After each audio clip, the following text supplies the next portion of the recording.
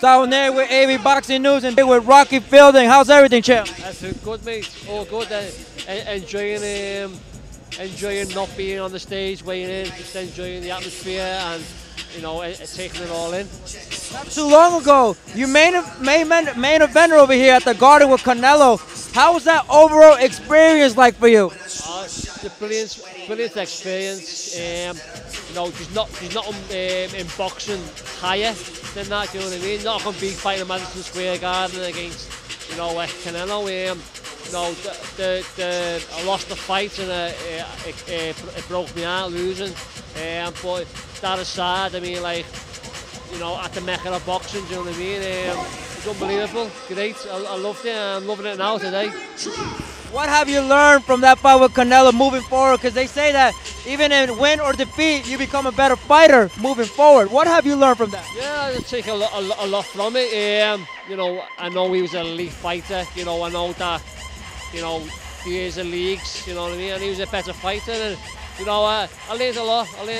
And hopefully, I took it back in the gym, and hopefully in my next fight, you'll see improvement. Talk to us a little bit about your upcoming fight. I know it was just announced not too long ago. Yeah. I'm back out in July the 12th in my hometown in Liverpool, so that'll be good to get back in there.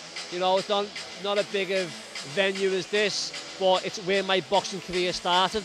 I won my first title at the Olympia, so I'm back out. Got an international fighter, someone that can get back in the rankings and get myself back out there, get my name back in the mix, and hopefully push on for the big fight. So Canelo beat Jacobs. One of the rumors opponents is Callum Smith. If he beats his opponent Nadal tomorrow night, knowing that you've been in the ring with both, how do you break that fight down if that happens September? I was in early on in my career with Callum, and same with him. I was only 17, and I was just learning, building up. And he was himself, he was a good amateur. So, but as from now, Callum's improved a lot, and I think it'd be a good fight. I think it'd be a very good fight. But I think, for me, the experience on what Canelo's got, and the fight that he's been in, and he can take his shot and he can give one. So, I think it'll be a good fight. But I pick Canelo to win, but it'd be a good fight. Lastly, do you think it's a good business move for all the British fighters like yourself? You in majority of your career fought in the other side of the pond country, and now you guys are fighting over here.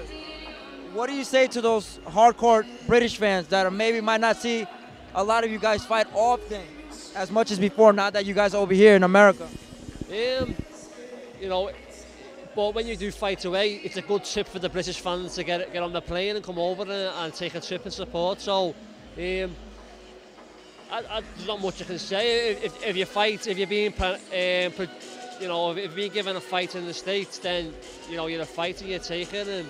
And but back in the UK though, it's still booming. Back in the UK, there's still big shows. Eddie's putting big shows on the UK and big fights on there. And but it's good for both sides of the pond. But whatever the best fight takes you, if it's in the States or if it's in the UK, then you take it as a fighter. But it's booming in the UK, and it's booming back over. It's booming in the USA, innit? So it's good all around.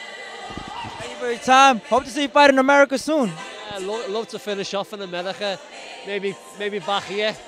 Yeah, thank you, man.